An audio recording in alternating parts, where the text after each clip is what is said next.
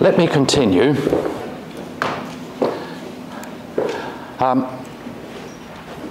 Whenever you go to church, there are always 4 agendas which intersect with each other. Now, the agenda that you will be most aware of is your own personal agenda. What do I want this Sunday? Or what don't I want? Very often, and it's strange, very often we come to the divine service with a negative agenda. You know, just let me be, don't mess with me. So what do I want? What don't I want? That's the first agenda. We are most aware of this. And this is what causes most of our reactions and judgments. The second agenda is the agenda of the church. What we need, not what we want, but what we need as Christians. That's the whole reason why we have a liturgy, an order, is not to give people what they want, but what the scriptures, what the church says we need. The third agenda is the agenda of the pastor or pastors.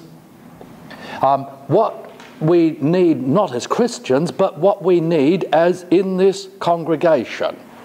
Now, if we stopped here, do you see what the problem is? No God input. Pardon? No God input. Well, it's hard to see where the voice of God is, here or here or here. There is God input, but we can't see what's the input from God or not. That's number one. There is another problem, and that's very important. That's foundational.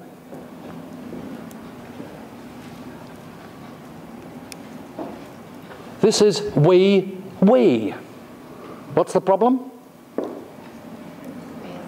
Where is God's interaction with me?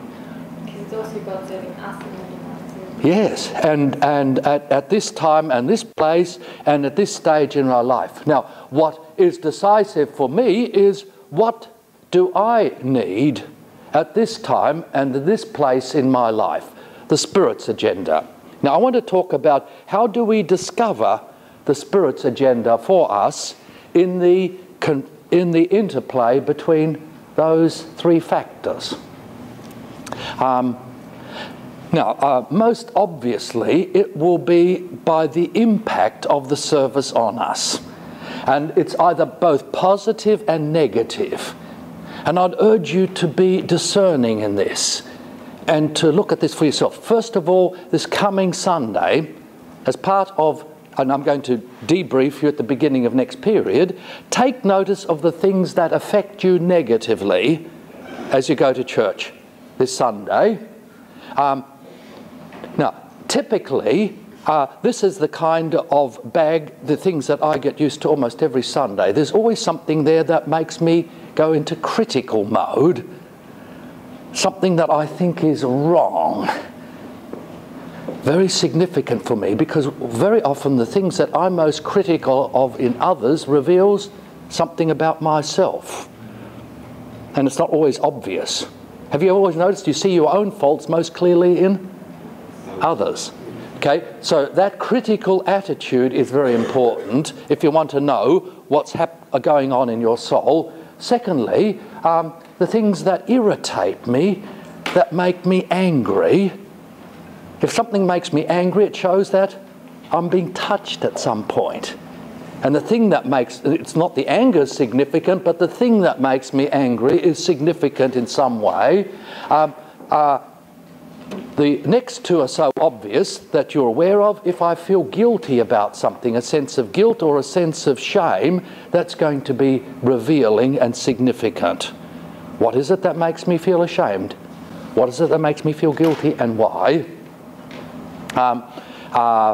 That's what happens when you come into the light.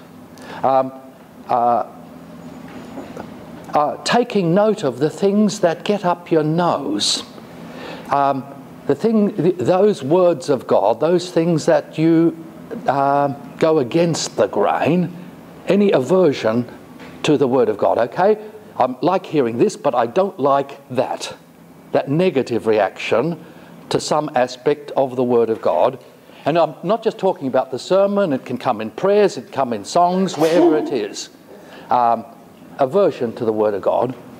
But notice particularly two things that are very important. A sense of tiredness. Have you ever gone to church? You feel all right, but as soon as you sit down, then what happens?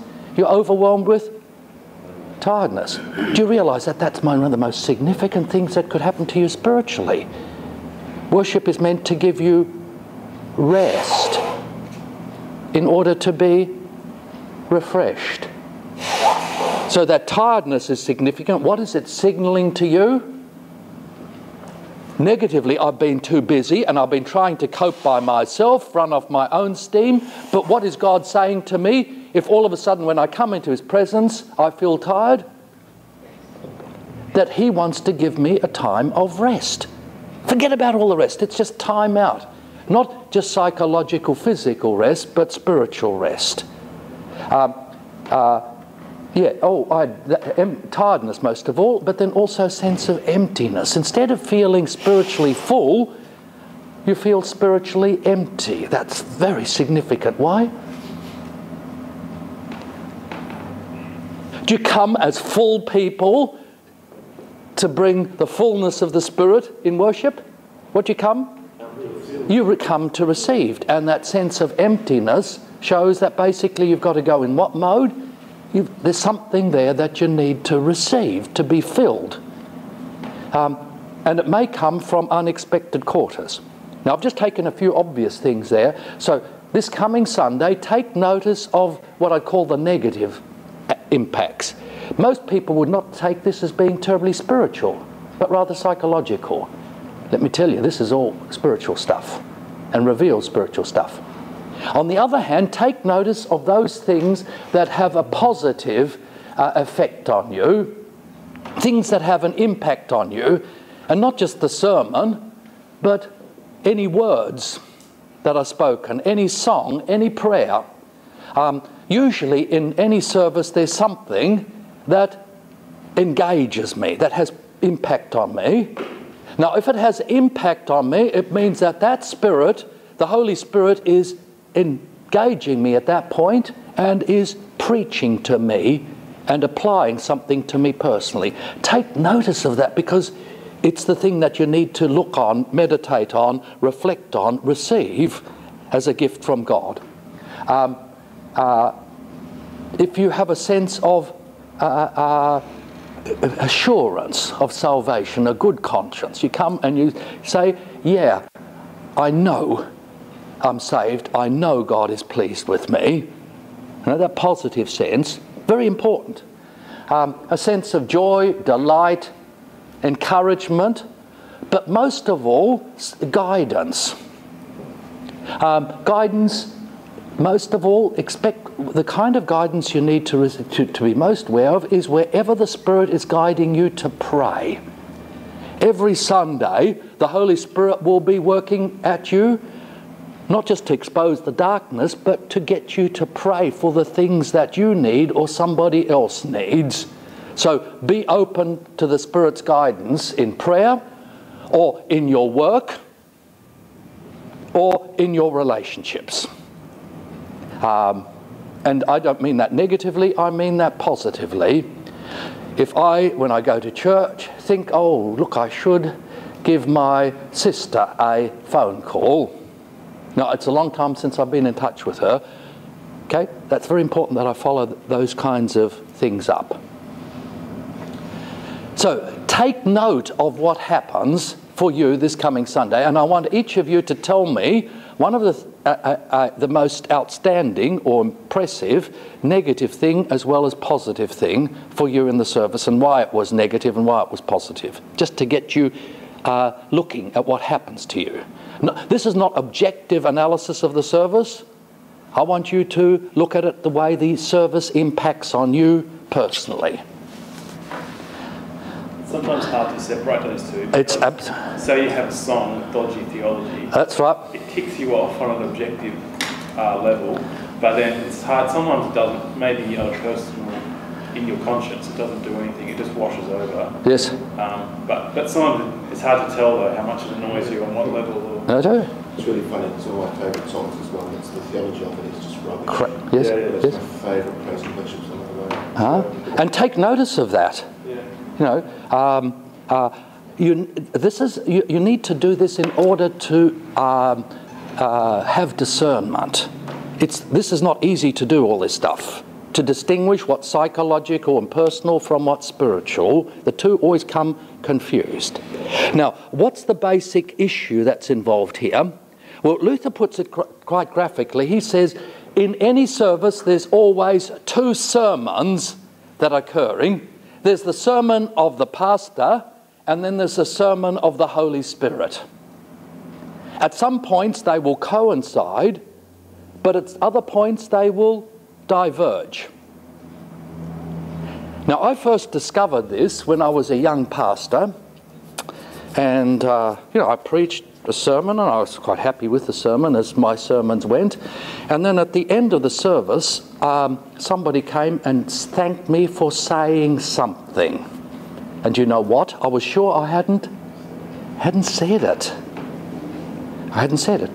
I asked Claire, did I say that? She says, oh, look, I had the kids here, I wasn't really listening. And it was you in any case. You open your mouth, that's me, not her.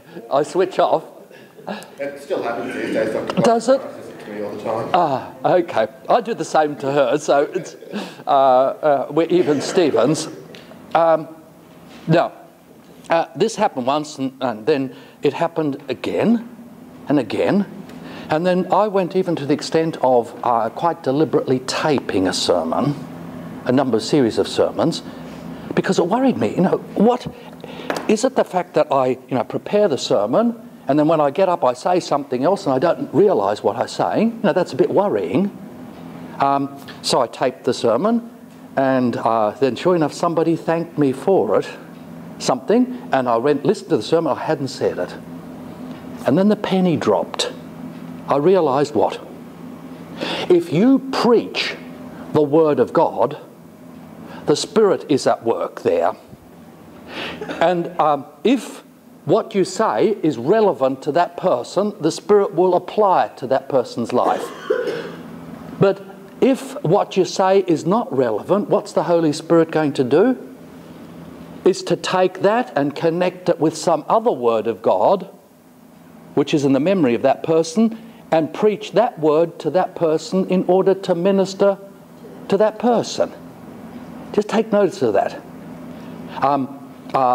There is always, I don't know whether you've noticed, when you listen to a sermon or church, there are times when you're switched in, concentrating, and there's times when you drift off, and then you come back in. Which do you think is the most important part of your experience of a sermon? The tuning out, the drifting part, because that shows where the Spirit is taking over and preaching to you. Now take notice of that, because wherever that happens, something significant is going on in you. How does this work? Well, if there's one place that you can expect the Spirit to be at work, if there's one place where you can expect the Spirit's guidance, it's where? In church. The church is the workshop of the Holy Spirit. It's the creation of the Holy Spirit. It's the place where you can be sure that any spiritual stuff is not from the evil spirit or from human spirits, but it's God's Spirit. There's some other stuff that impinges, particularly if it's not right, if it's dodgy stuff, but if it's not dodgy, you can expect then the Holy Spirit is going to be at work. And that means that if you're going to receive spiritual guidance at one place, and you can be sure that it's the Holy Spirit, it's in the divine service. If there's any place on earth we receive it, it's there. Because what happens then in the worship is that the Holy Spirit takes the Word of God and connects it with my experience, and goes the other way, connects my experience with the Word. So the Spirit works through the Word applying that word to my experience and bringing my experience to bear on the Word of God so that they mutually interpret and interact with each other. The Holy Spirit applies the Word of God to us personally. He preaches Christ to not just to our ears, but into our hearts and into our lives. One of the most helpful pieces of spiritual guidance, I suppose you'd call it, direction I ever received happened here at the seminary when I was a second-year student. And I still remember graphically. It happened out there halfway between Haybart Hall and the library. I could almost tell you exactly where it was, because it was such a significant point in my life. When I came to seminary, I'd been 4 years at university, I decided that, okay, finally I was going to turn over a new leaf. And I was going to be serious about two areas. One is my devotional life, and the other thing was worship. Now, I was really going to turn over a new leaf and get those two in order. And you know what happened? It used to happen most of all whenever I went to church. Even if I went to a church where the service was good, there was a good sermon, I'd sit there and I'd be distracted. In the middle of a prayer, boom, this way, the sermon. You'd start off following it and I'd be listening, and then without knowing it, I'd go off on a drift, a daydream. And I'd lose 1 or 2 minutes of what was spoken. And then I'd come back in. I'd concentrate bringing it back. It was the problem of distraction. Now, nobody taught me much anything about this, and I'd assumed, in my spiritual naivety, that these distractions which came to me in worship, but also in my devotional life, had come from the devil. What the devil was doing was trying to stop me listening to God, focusing on God, receiving the gifts of God. That was my theory. That's the way I experienced it. And I still remember it. Sussa was there after a lecture. He raced out before us. He had a great big pile of books. He always carried piles of books into lectures. He never opened them. He knew it all off by heart. He'd just have them there just in case. So he was going over there, and I said, Dr. Sussa, do you have a moment? And he said, yes. Very abrupt, and I said, yes, what do you want, Kleinig? And I said, look, Dr. Sussa, I've got a spiritual problem. And Sussa stopped walking, and he faced me. He lifted his finger, he says, good. Somebody telling you that's good, that you had a spiritual problem. When I recovered from the assault of that good, then he said, yeah, and then he went on. I didn't know where to go. He says, what's your problem? And I said, look, whenever I try to pray, whenever I listen to a sermon, I get distracted by the devil. And he looked me straight in the eye and he said, who said it's from the devil? Perhaps it is the Holy Spirit. Went on. Do you realise that that is the best spiritual direction I've ever received in my life? Perhaps it is the Holy Spirit. I learnt more in practical terms from that, not just in this area, not just in prayer and worship, but the whole of my life, from that little remark, than any other single bit of advice I've ever received. How about that for exaggerated claim? Yeah. My first pastor, very strong teaching on that. He always taught people that in the sermon or in prayers, if you're being let off, then just go with it. Yes. Was that Ted? Yes, I recognise that. Guess where he got it from, I think. He was a student of Sussa. The Holy Spirit. He was a student of the Holy Spirit, yes. Same thing. Okay, perhaps it is the Holy Spirit. Now, what I'd like you to be aware of is these distractions. Now, it may be I thought about it, and I said some of the stuff was,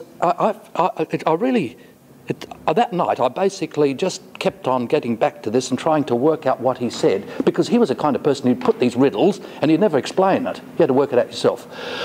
Trying to work it out.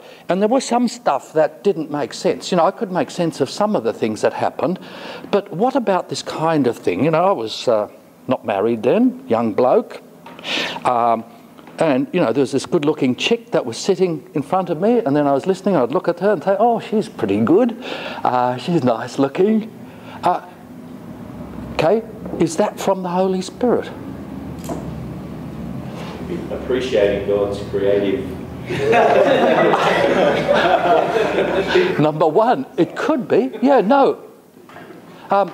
And don't think that that's just a joke. It's real. I had a pastor who met his wife for the first time by doing that at the communion rail, looking down the rail, and she looks all right. She looks all right. Definitely guidance of the Spirit there. But look, even if it is of Satan, if you take it as from the Holy Spirit, then what's the Spirit going to tell me? One of two things: either to thank God for her and for the gift of beauty, and just for her, and that she's nice looking. It's a gift of God. Not that I've got to own it, but I thank God for it, and that stops anything sexual going that way. And the other thing is, maybe God has called my attention to her to pray for her. And I've taken that now. When this kind of thing happens, those kind of what look like distractions, if you take them as guidance for prayer, then even if they come from the evil spirit, what do? You subvert them. You turn them into the work of the Spirit. Right? Get the Holy Spirit in, and good comes out of it. Yes. Now somebody had. Julie, did you? Oh, no. The other Martin. Yes. I was just going to say, in what you're saying, just certainly struck with me, especially in the context of counselling people with sexual problems. Yes. When they get to the point of discussing, if it's a male discussing females, and yes, they tend to disassociate the fact that women were made to be beautiful. Yes. And so they only ever see it as a negative. Yes. And that's a really good example of no, God did make women as something to be easy on the eye, something to be beautiful. Yes, yes. And the same with guys too. It does. I don't understand that. That's beyond me. So just to be aware of, I guess it goes with all things, but you know, there is this line definitely that God has created things to be beautiful and to be appreciated. Just listen to this in that light, and we live in a society where all sorts of sexual stuff is pushed at us, and one of the most difficult areas of counselling that you're going to have to face is people with sexual issues, not just pornography, other issues with sexuality. Just listen to what Paul says just before that passage in Ephesians that I looked at. He says, among you there must not be even a hint of sexual immorality. Now that's a euphemism for porneia, which means fornication, or of any kind of impurity. The impurity he's talking about here is sexual impurity, or of greed. What kind of greed? Sexual greed. Righto? There's three things: porneia, fornication, impurity, and sexual greed, because they are improper for God's holy people. And he says, nor should there be any obscenity, foolish talk, or coarse joking. What kind of foolish talk, coarse joking do you think he's talking about? Sexual stuff, okay? This is clearly sexual. It's a bit euphemistic because you don't talk about these things directly in the ancient world. But notice the next thing. Don't let any obscenity, foolish talk, or coarse joking, which is out of place, should there be, but rather thanksgiving. That's your point. Instead of focusing on the bad side of it, one of the simplest ways of dealing with sexual problems is through thanksgiving. Thanksgiving, say you're a married man, I'm a married man, in thanking God for the beauty of other women, if I'm attracted to them. But also thanking God for my wife, not thinking of my own sexual inadequacy or the fact that she doesn't deliver to me what I want, but thanking God for her beauty. And quite frankly and openly, sexual beauty. That she's good looking, that she turns me on, etc. Thanking God for that. Now, as soon as you have thanksgiving, what do you do then? Whether it's your own wife or whether it's other women, whether it's your own husband or other men, in the area of sex, you get the devil out of it. Thanksgiving puts everything in its proper place. And I've found that in dealing with one of the hardest things is to deal with that I've had to face in my ministry. Not the hardest, but a hard thing is people who are addicted to pornography. Now, you don't drive out darkness with darkness. You can't just make a vacuum. But if somebody has this problem of pornography in their heart and mind, you've got to put something positive in its place. So instead of the bad sexual stuff, what do you need to put in? Thanksgiving, the good stuff. Thanksgiving, focus, imagination on the good stuff. The right stuff, the holy stuff. The kind of stuff that the Song of Songs rejoices in, which is just enjoying it as a good gift of God, as something nice and beautiful and enjoyable, not disgusting or bad or evil. Right? Thanksgiving, that's a key to a lot of this area. How do we get? Oh yes, this drift. Yes, thank you for that, because that's quite helpful. And by the way, all of you will need to be, aware of this stuff in your own life if you're going to help other people. And this is going to be one of the challenges in your spiritual direction of others, is helping them to appreciate sexuality, because in our society we oscillate between two extremes. Either we overvalue sexuality and make an idol of it, idolatry, Paul talks about sexual idolatry, or what's the other extreme? We idolize it, we expect it to solve all our problems, it's the bit. What? It's even stronger than that. We react it by trying to ignore it, and then what do we become? Then we become disgusted at it. I don't know whether you realise how much sexual disgust riddles our society. A lot of the sexual kind of talk, the coarse language that we use, shows what we actually feel about it. Sexual disgust is very, very powerful, and people oscillate between idolatry and disgust. And quite often then what it leads then is a kind of, they become sexually neutered. You no longer can respond sexually, and you've got to go to all sorts of extremes. However, that's enough of this. This is not sexually counselling.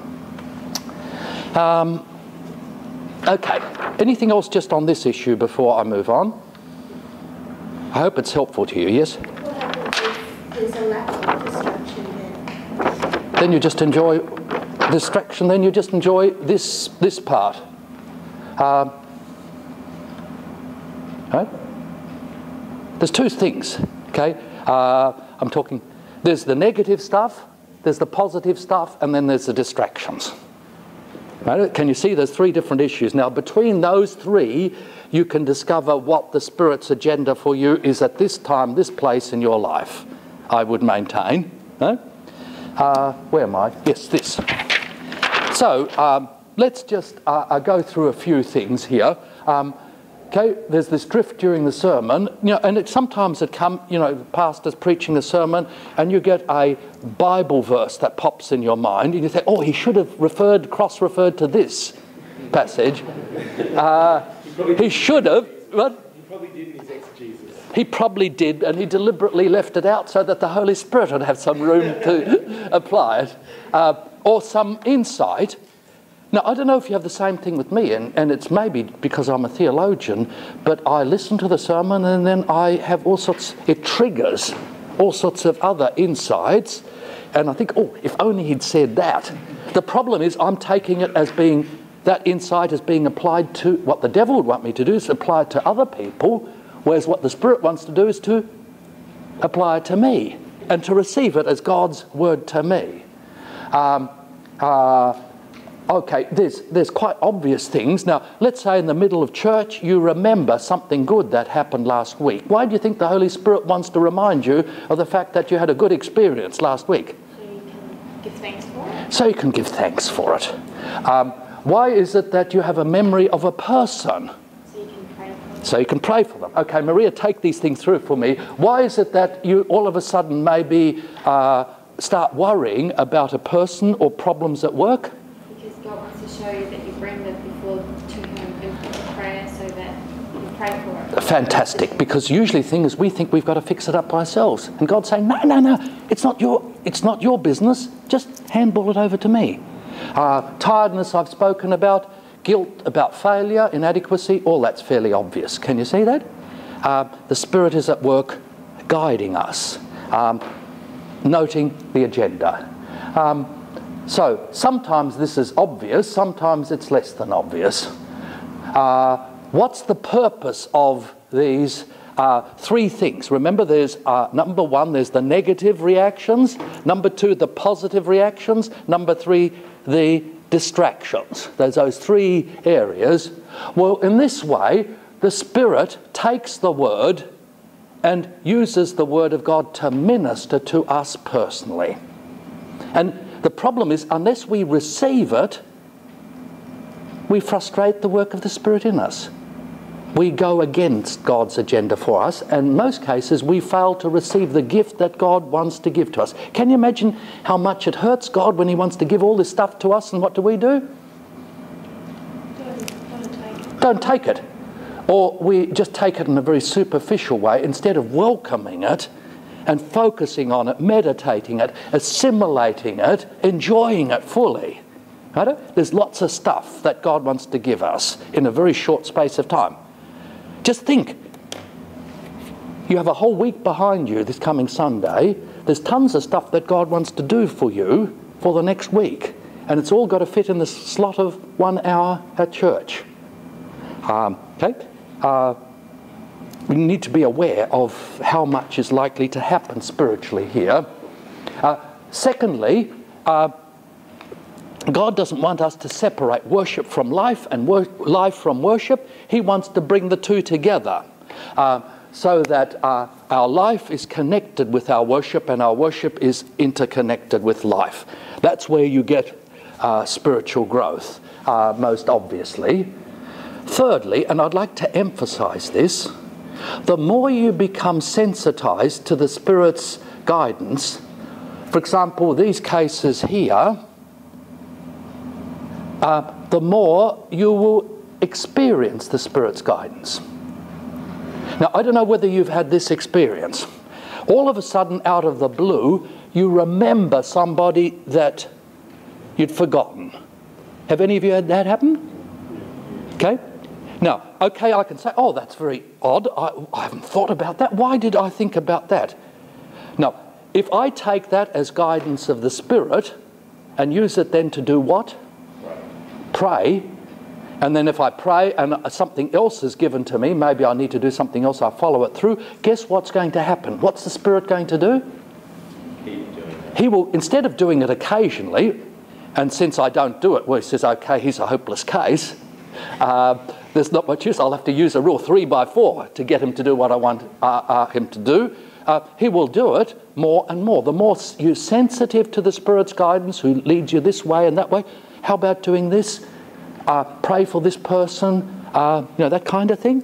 The more you're going to experience it in your daily life. And it's by following it that you in fact become more and more sensitized to the guidance and operation of the Spirit in your life. Yes? Yeah, just in my experience, it's not that the Spirit then tells me more. No. He's always telling me more than I can probably hear. But it's that you learn to listen more, and so you can hear a lot more of where the Spirit's coming. It's not that it happens more, it's that you can take it in and receive it and enjoy it more fully. You become sensitized to the working of the Spirit. One of the problems is that the Spirit's talking to us all the time. What's my problem? That I go around with fingers in my ears. Or if I hear it, I just think, oh, that's just a funny thought. that popped into my mind, I don't realise where it's coming from, or I might realise where it's coming from, but I don't realise what it's getting me to do. Now, I have a bottom line principle that I work on. If I receive any promptings, I started off when I was a young Christian and when I was a young pastor to say, now, okay, the Spirit's given this to me. Now, what it therefore means that I've got to tell somebody something, or I've got to do something out there. I've discovered that that's very dangerous, because the evil one can sabotage that if I go straight from the Spirit's guidance to saying or doing something. So my default position is, if I get some guidance and I'm not sure what it's for, what do I assume it's for? Prayer, prayer, prayer. Can I say too, there's a lot of obsession with prophecy in the church at the moment. Now, most cases of prophecy, I would venture, genuine prophecy comes out of prayer, and in most cases will do what? It's meant to lead you, to guide you into prayer. And if you go that way, then you guard yourself against sabotage from the evil one. Okay, so the default position is, if I don't know what the point of something is, I will take it always as a stimulus, as guidance, as direction to pray. What happens then in this way is that the Spirit develops our spirituality, our personal spirituality. It's not as if we become more spiritual, but we become able to do things spiritually. But what the Spirit does is wants to make us more and more receptive to God and the gifts of God. So out of this comes growing receptivity. Because I don't know whether you have the same problem that I do. I think that I can do everything by myself. Yes, I know, I can do that. I'm competent. My problem is not giving to others, speaking, doing. My problem is receiving. And the growth in your spiritual life is basically growth in receptivity and the capacity to receive more and more fully the amazing cornucopia of gifts that God wants to shower upon us. Hand up somewhere. Yes, Josh. I was just thinking, I've been thinking quite a bit about the Quakers when you were talking about yes. this sort of stuff, and how, in a way, I guess they've picked up on this and taken it to the extreme. And yes. Sort of trying to think, what's the definitive point that makes it the difference between what you're talking about and Quakerism? The problem with Quaker is that the work of the Spirit's divorced from the Word of God. Now, one of the reasons for order in the church and liturgy is to create space, a framework for this to happen. Now, what ritual does, and good ritual does, is allows people to tune in, but also to tune out. Gives space for this to happen, gives an order, a framework for this to happen, means that the Word of God is spoken. And if the Word of God is spoken, if the name of the Triune God is named, then you can be sure that the spiritual guidance that happens there is going to come from the Holy Spirit. So there is an element of truth and great value in that Quaker tradition, but behind Quakerism lies the Protestant separation of Word and Spirit. Word and Spirit separated from each other. That's dangerous. Please, for Sunday, take note of what happens to you and be ready to report back.